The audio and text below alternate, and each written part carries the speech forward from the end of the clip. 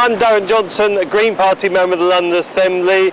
In London we have some of the worst air pollution in the whole of Europe, and research from the Campaign for Clean Air shows that over 1,000 schools are very close to busy roads, our busiest roads, carrying over 10,000 vehicles a day.